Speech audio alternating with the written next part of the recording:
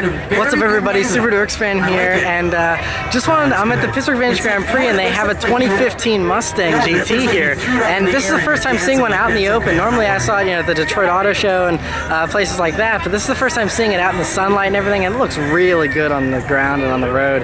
And so yeah, I'll just give you a little tour of it. It looks really good. I'd love to own one day. Yes, ma'am. Right down on the table, just pick one of those 7 backgrounds, and we will put you into our photo shoot. Technology revolution sinks to the clouds. 5 devices and it's a one-way adventure to command their 60 friends and neighbors here.